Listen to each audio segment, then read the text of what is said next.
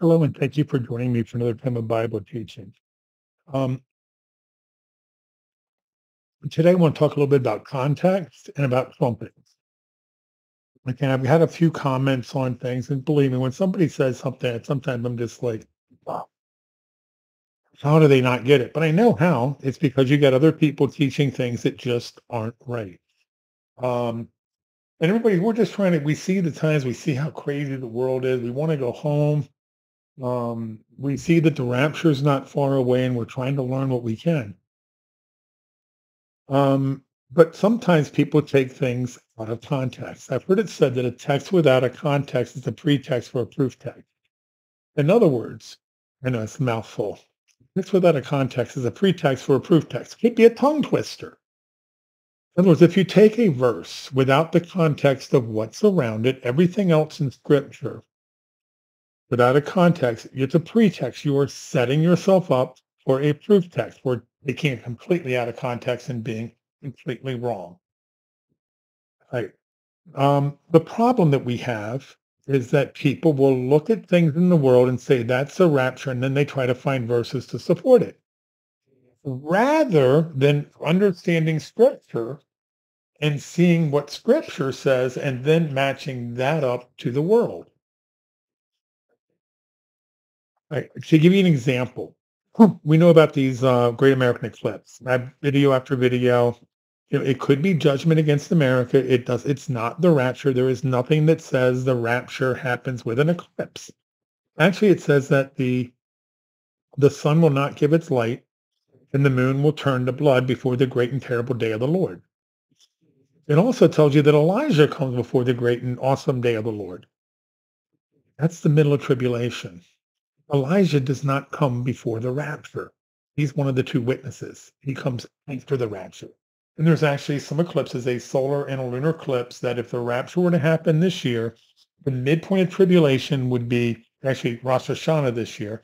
The midpoint of the tribulation would be right about Passover on 2028.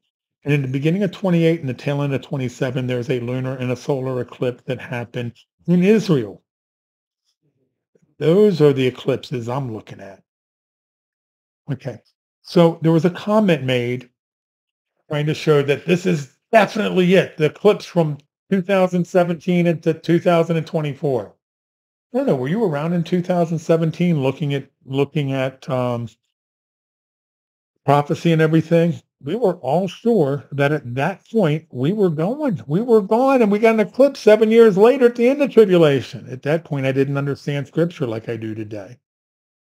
But this person pointed to a verse to prove that this was it in Exodus 4. So let's go there. I want you to look at this. And as we read this, so open up your Bibles. Oh, I got to open up mine. Open up your Bibles. I'm just going to read through this passage, and you tell me, where do you see the rapture and where do you see an eclipse? We're going to start at verse 1. Then Moses answered, in a little context, Moses is being called to go to the Jewish people and say, hey, God sent me. I couldn't imagine going out to the world today and say, hey, God sent me. People aren't going to believe you. Anyhow, then Moses answered and said, but suppose they will not believe me or listen to my voice. Suppose they say the Lord has not appeared to you. By the way, do you see what it said Moses answered saying? There's no question. That's a Hebraic way of doing quotation marks. You see it in the New Testament too. Makes you wonder if those passages weren't originally written in Hebrew. But anyhow, so the Lord said to him, what is that in your hand? He said, a rod. And he said, cast it on the ground. So he cast it on the ground, and it became a serpent. And Moses fled from it. Then the Lord said to Moses, reach out your hand and take it by the tail. And he reached his hand and caught it, and it became a rod in his hand, that they might believe that the Lord God of their fathers, the God of Abraham, the God of Isaac, and the God of Jacob has appeared to you. Furthermore, the Lord said to him, now put your hand in your bosom. And he put his hand in his bosom, and we took it out. Behold, his hand was leprous like snow. We're almost getting to the point I want to get to. And he said, put your hand in your bosom again. So he put his hand in his bosom again and drew it out. of his bosom, and behold, it was restored like his other flesh. Then it will be, if they do not believe you, nor heed the message of the first sign, that they may believe the message of the latter sign. That's the verse that we've used. That these two eclipses that are crossing America are the first and latter sign. I don't see anything about a rapture. I don't see anything about um, eclipses in this passage.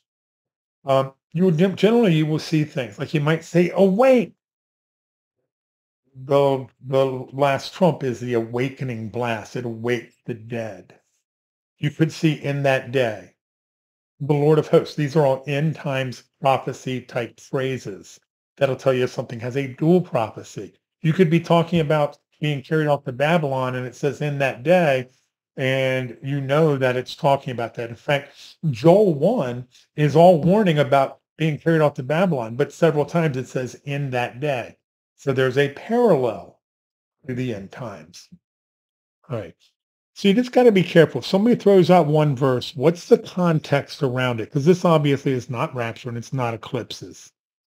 Again, I don't blame the people. It's teachers. It's the people who are teaching. It's everybody's trying to seek. They're trying to learn. They're trying to find out. And there's a lot of people teaching. A lot of people don't understand it.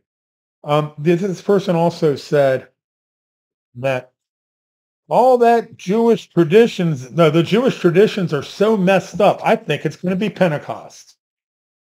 Interesting. The Jewish traditions are messed up.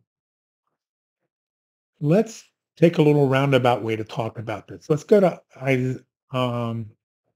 Isaiah 46. I find this passage humorous, very humorous. And you've really, in order to get the understanding, you've got to understand what's going on and have all these verses that lead up to this to understand what God is actually trying to say here. This is a prophecy about getting taken off into captivity. But anyhow, Bel bows down, Bel bows down, Nebo stoops. Their idols were on the beast and on the cattle. Your carriages were heavily loaded, a burden to the weary beast. In other words, they're packing up all their idols like, yep, time to go, getting taken off to Babylon, bring the idols. They stoop, they bow down together. They could not deliver the burden, but they themselves have gone into captivity. In other words, these cattle and everything are just falling out. Listen to me, O house of Jacob, and all the remnant of the house of Israel, who have been upheld by me from birth, who have been carried from the womb, even to your old age. I am he, even to the gray hairs. I will carry you. I have made you. I will bear you. Even I will carry and deliver you. Excuse me. In other words, they're loading up and trying to carry all these idols, and God's saying, hey, wait a minute, I've been carrying you. He's comparing himself to these idols. Even to your old age, I am he. I'm sorry, I read that. To whom will you liken me and make me equal and compare me that we should be alike? They lavish gold out of the bag, then weigh the silver into the scales to hire a goldsmith, and he makes it a god. They prostrate themselves. Yes, they worship. They bear it on their shoulders. They carry it. They set it in place, and it stands. From its place, it shall not move. Though one cries out to it, yet it cannot answer, nor save him out of his trouble. When I say out of his trouble, I think out of Jacob's trouble. Could be an end times thing there. Anyhow, so these idols, they can't talk, they can't walk, they can't do anything. And even though they're talking to them, they're treating them like God, they can't do anything. But God has been carrying them all along. Remember this and show yourselves men. Recall to mind, oh, you transgressors. Remember the former things of old. For I am God, and there is no other. I am God, and there is none like me. Clearing the end from the beginning, and from ancient times things not yet done. Saying, my counsel shall stand, and I will do all my pleasure. So God has told us the end, but he did it from the beginning. And from ancient times, things that are not yet done, all the prophecy. That's where we got to be looking. Back at the very beginning, walking in Torah and in prophecy, not out in the world. Right. So let's talk about these traditions. Not quite traditions, but go to Leviticus 23. And I want to talk about feast days of the Lord. Notice they're not Jewish. You think they're Jewish feast days? You're wrong. Speak to the children of Israel and say to them, the feast of the Lord, which you shall be proclaimed to be holy convocation. These are my feasts. They're God's, not Israel's. And people get hung up on this. Speak to the children of Israel. Real quick, let's go to Ezekiel 43.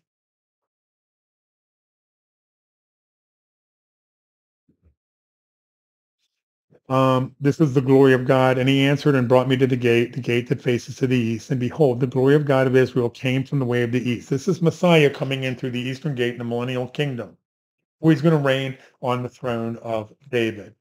The glory of God, Messiah, hasn't been in the temple since the first temple. He left before Babylon. And you can go back read in Ezekiel 8 how bad it was. And by Ezekiel 10, the glory of God left. Well, this is Messiah, the glory of God coming back in. Let's go down to 7. And he said to me, Son of man, this is the place of my throne and the place of the soles of my feet. What does that mean? That shows ownership. Think back to Ruth and Boaz, our kinsman redeemer, a picture of Messiah. And when he took the land and bought the land, the guy selling the land gave a shoe, because that showed ownership, because it had like the dust of the sand. And now you can think about wipe the sand off your dust. When if somebody doesn't somebody doesn't receive your word, wipe the dust off your sandals. That place doesn't belong to me. I don't own it. I have no ownership there. Anyhow, um, this is the place of the soles of my feet, where I will dwell in the midst of the children of Israel forever. Paul told us we're going to be with the Lord forever. If you're not part of the children of Israel, you're not with him. Let's go back to Leviticus 23. And there's two words I want to look up here real quick. Feast days, bad translation. Let's look up that word. Moed. An appointed time, an appointed place, appointed meeting. You can read down this. It's an appointment. This word first shows up in Genesis 1:14. The sun and the moon are for signs and seasons. I know that's not an exact quote, but that word seasons is moed. The sun and the moon are about the appointed times. Okay. The next word we want to look up here is convocation. Nope, that didn't work. Let me get it back. I do wrong.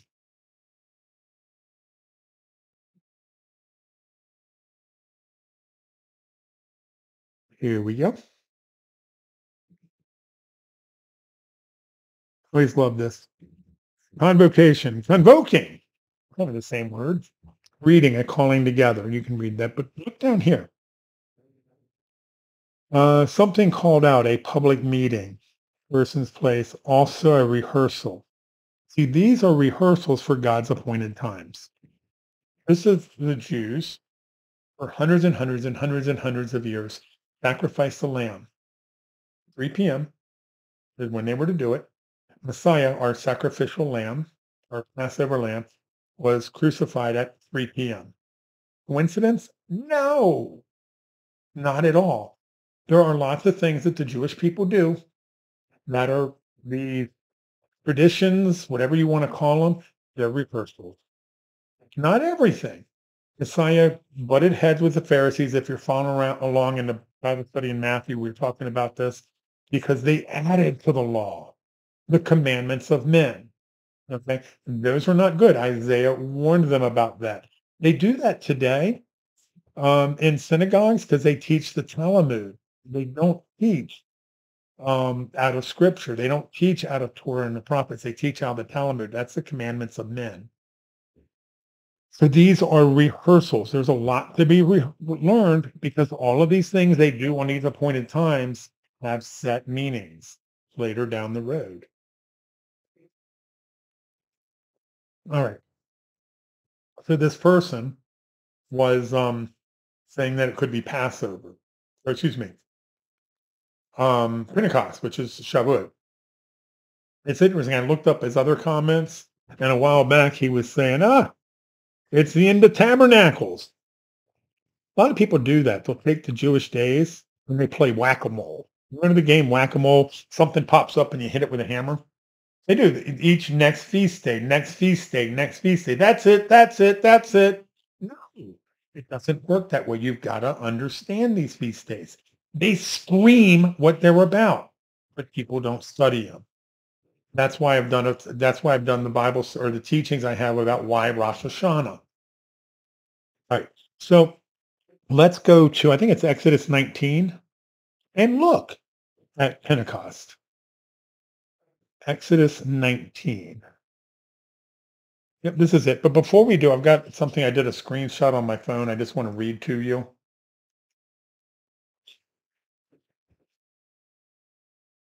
Give me a second. Okay. It's talking about the fulfillment of Shavuot, both the giving of the commandment on Mount Sinai and the descent of the Holy Spirit on the Feast of Pentecost. What does Penta mean? 50. Happened 50 days after the 50th day after Passover. The Israelites traveled around 40 days to reach Egypt from Egypt to Mount Sinai. They left Egypt on the 15th day of the first month and arrived at the foot of Mount Sinai on the third day of the first day of the third month. Moses went up to Mount Sinai on the 40th day to meet with God, and God came down on the mountain to meet with Israel and gave them the 10 commandments on the 50th day after Passover. Similarly, Jesus ascended to heaven on the 40th day to join with the Father, and the Holy Spirit came down upon the apostles on the 50th day. So those are two fulfillments of that day. It'd be nice to read the whole thing, but we're going to go down a little bit.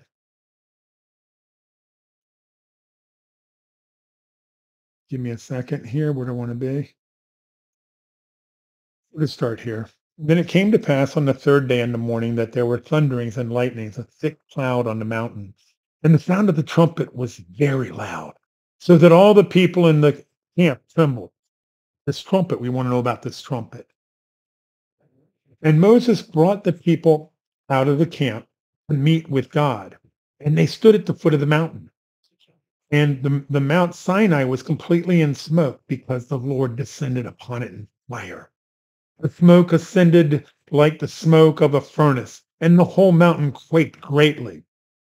And when the blast of the trumpet sounded long and became louder and louder, Moses spoke and God answered him by voice. Then the Lord came down upon Mount Sinai on the top of the mountain. And the Lord called Moses to the top of the mountain, and Moses went up. So there you have man going up, God coming down. They're in a cloud. Could that be the rapture? Sounds like it could be. Remember what you read about that trump? Louder and louder and louder and louder. It could be, but there's a problem. This is Shavuot. I want you to look over here. Where was it? At Shavuot, the shofar or trumpet is blown, often referred to as the first shofar. This blast signifies the marriage union between Yahweh and his people. Actually, this is when Messiah was wed to Israel. Yes, they were wed together first. Read down in the New Covenant in Jeremiah 31, starting in verse 31, and you will see where God had taken them as his bride. That's the first trumpet. Is that what Paul said? At the first trump in a twinkling of an eye. No, that's not what Paul said. What did Paul say? Let's look up first trumpet. Trump in the King James. For the Lord himself will descend upon the heaven with a shout. Wait a minute. With the archangel God. Oh, sorry, I did the wrong thing, didn't I? He did not say first trumpet. It's last trumpet. No wonder that didn't look right. In a moment, in a twinkling of an eye, at the last trumpet. For the trumpet will sound, and the dead will be raised incorruptible, Interesting. Thing is, the first trumpet, or the first shofar, is blown on Rosh Hashanah. And you could just Google that and start reading um, through here, and it's going to tell you that. You know what? It's going to show up better if I actually say first trumpet.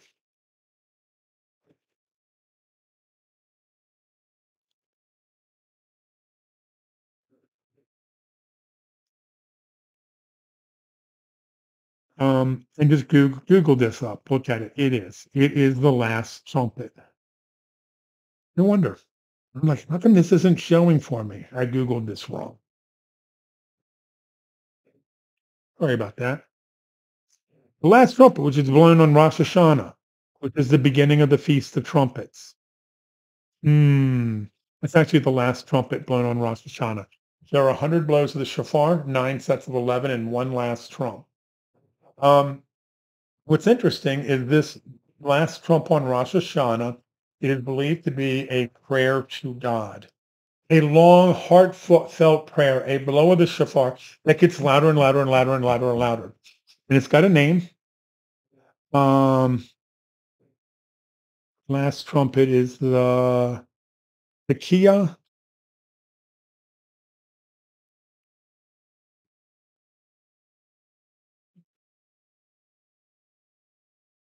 I'm terrible at spelling.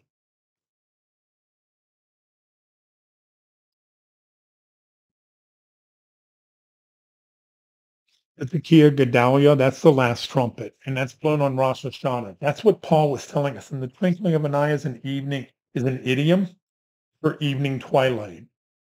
These two trumpets sound the same, the first and the last. The first was blown a long time ago, and you notice it wasn't blown by man, and we know it's going to be a trumpet of God. So it's going to be a trumpet that is blown heavenly. So these are named trumpets. Now it was told by the sages of old. I don't know. I wasn't around back then. I missed them by a few years. But that these are the two horns from the ram that was caught in the thicket with Abraham when he went to sacrifice his son, and there was another ram that was in the thicket that they used, and it's believed that those two horns are the first and the last trumpet. Don't know it to be true. It sounds nice. I don't know. So you have the first trumpet. You have the last trumpet. There is another trumpet that's blown. Give me 1 second. I'm going to pause and find this. Okay, now here's another named trumpet. It's called the Great Trumpet, or the final trumpet. A shofar blast. The shofar Haggadah, whatever, is blown on Yom Kippur. Interesting. So we have the first trumpet, which was blown on Mount Sinai, which was Pentecost, already fulfilled. You have the last trump, which is blown on Rosh Hashanah, which Paul said the rapture happens at the last trumpet. That's Rosh Hashanah, for the Feast of Trumpets. Now you have this great trumpet. It's blown on Yom Kippur. Let's see if we can find this in Scripture. Let's go to Matthew 24. And this is where post-tribbers get confused. Matthew 24.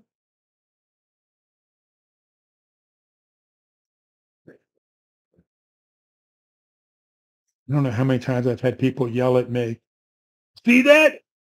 Now let me read this through and then I'll do it. Immediately after tribulation of those days. That's what they yell. Immediately after the tribulation. Do you see that? I'm like, yeah. So of those days, the sun will be darkened and the moon will not give its light. The stars will fall from heaven and the powers of the heavens shall be shaken.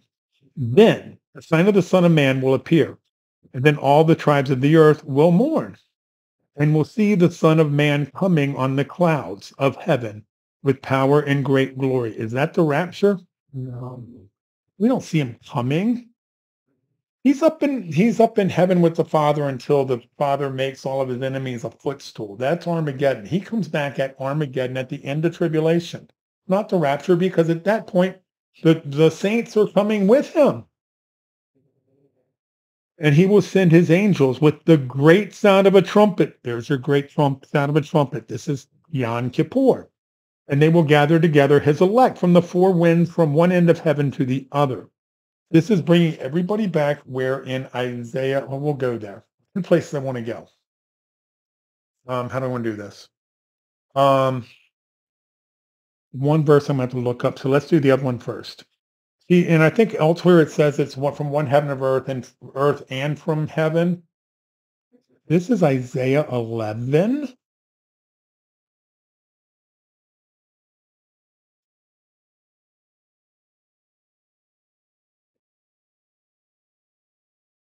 And there shall be a root of Jesse. What's the root of Jesse? Messiah. Who shall stand as a banner. That's a rallying point to the people. For the Gentiles will seek him, and his resting place shall be glorious. That's Israel. That's Jerusalem. This is when he comes back and he sets himself up on the throne of David.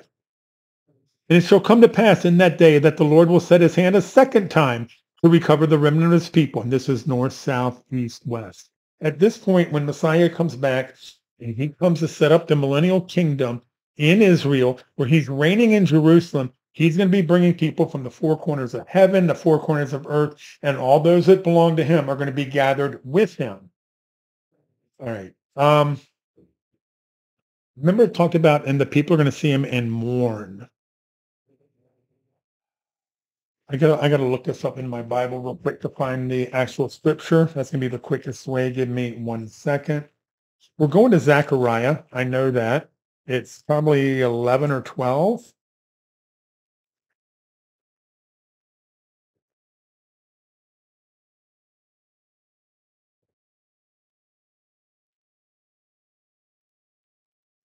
And Zechariah is ripped up in my Bible. Yeah. This is where we come. I just stumbled across this. I'm going to go here real quick. Something I just said. Zechariah 14, verse 5. Yeah,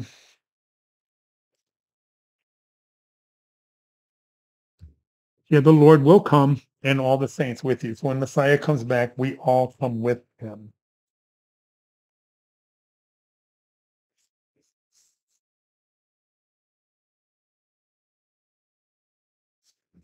Let me put it another way.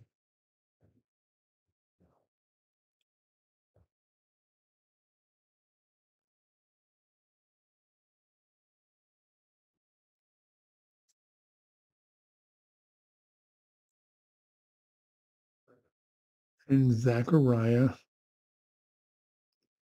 right here, Zechariah, 12:10, and I will pour out on the house of David, on the inhabitants of Jerusalem, the spirit of grace and supplication. This is the Holy Spirit being poured out on the Jewish people in the millennial kingdom. And then they will look at me. Actually, it's not the millennial kingdom. It is. Or just before, it's when they're going to see Messiah come back. They will look at me, whom they pierced. So they're going to see Messiah coming back, who they pierced, who they crucified, and they will mourn for him as one mourns for his only son, and grieve for him as one grieves for a firstborn. See, in Matthew 24, I'm getting a little off task here, my apologies. See where it says, and then all the tribes of the earth. Earth is Israel. The tribes of the earth is Israel prophetically. These are Gentile nations because they were all around the Mediterranean Sea, mostly. But that's just a lot of times that's how these things are. You see them in scripture. And so that great trumpet, where else do we see it? Well, it's not going to tell us it's the great trumpet. But let's go to Joel 2.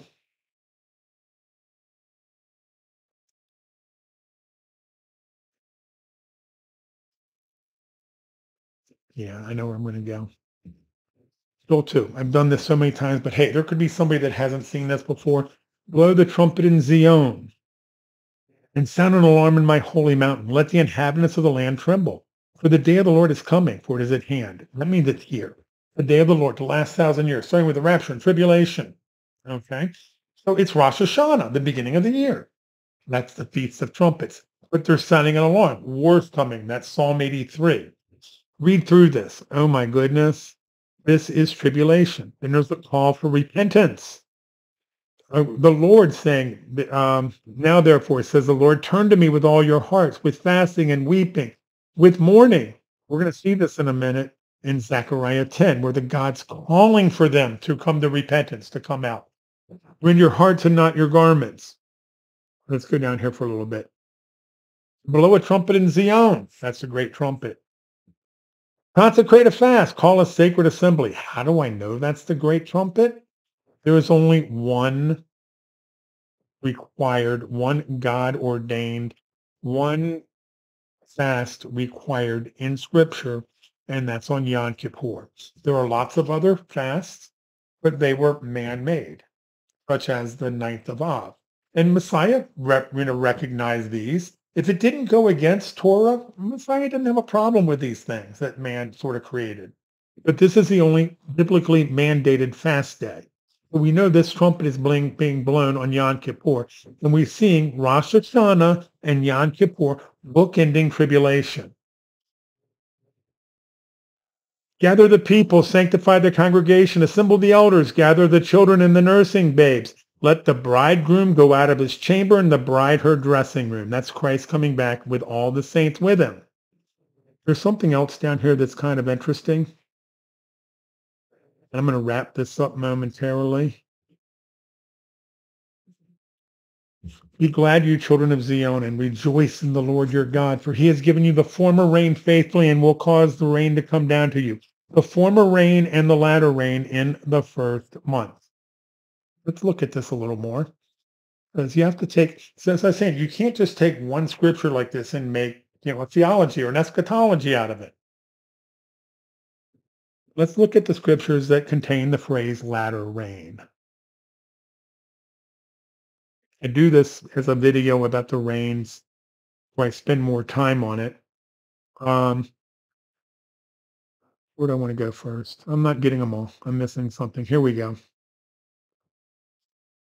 They do not say, Jeremiah 5:24, they do not say in their heart, let us fear the Lord of the God, who gives the rain, both the latter and the former rain in their seasons. That's not good if you're not fearing the Lord. I know somebody asked me to do a video about fear of the Lord, and I probably will. I just have to pray about how that's going to turn out.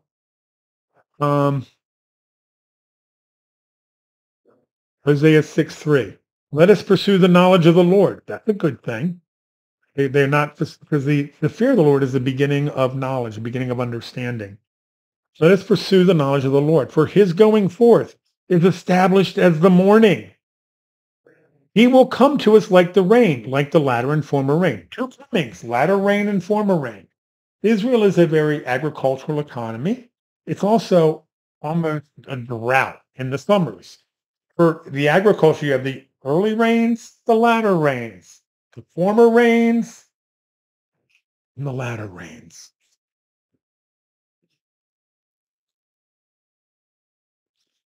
Joel 2:3. Be glad, you children of Zion, and rejoice in the Lord your God, for he has given you the former rain faithfully, and he will cause the rain to come down to you, the former rain and the latter rain in the first month. There are 2 calendars and 2 first months.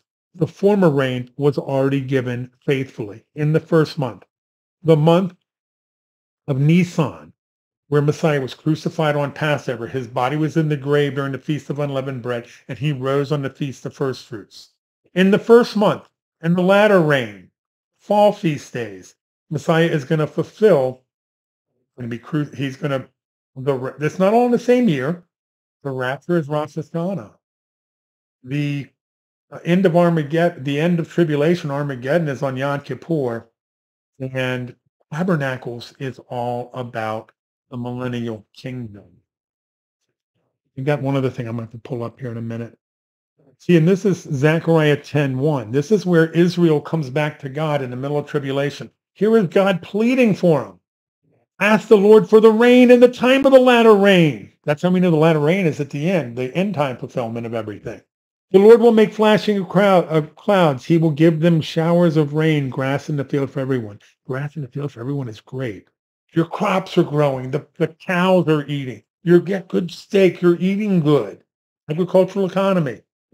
Even James said, instructions to the church. Therefore, be patient, brethren, until the coming of the Lord. See how the farmer waits for the precious fruit of the earth, waiting patiently until it receives the early and latter rain.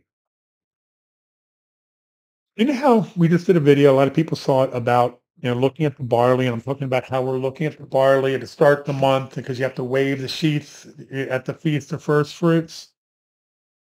When we go to Joel 23, and this is the verse, this is at the end of tribulation, right? We saw tribulation, we saw Messiah coming back.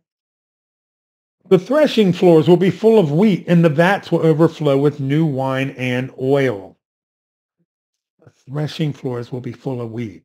It's not until in the fall when all the wheat's been harvested and it's all in on the threshing floor. That's when Messiah has everybody back in the millennial kingdom. Got to look up one more thing before I finish this video. Give me a second. Sukkot, tabernacles. Tabernacles, the two main themes is one, it's the most joyous time of the year. It's also that God will be tabernacling with us. But if you look here and you can do some research, it's also the wedding feast. The wedding feast of Messiah is going to be on earth during Sukkot. That's cool. And you can dig this stuff up. Be a Berean. Dig into the feast days. Understand them. Understand what they mean. It's the key. God's appointments that he puts on his calendar are the key to unlocking what's going on in the prophetic years that we are about to come into. They're the key. But most people don't want anything to do with them because they say, they're the Jewish feast days. What does Messiah have to do with the Jewish feast days? We're the church. I've heard that so many times. And if that's the case, what does the death, burial, and resurrection have to do with the church? Because they all happen on Jewish feast days. That sounds ridiculous. So is discounting these appointed times. But this is not a whack-a-mole game. You got to understand them to know what the fulfillment of each one is. Scripture tells us. And remember, these are rehearsals. The Jews have been rehearsing this for hundreds and hundreds and hundreds and hundreds and hundreds of years. Thank you for watching. May God bless you.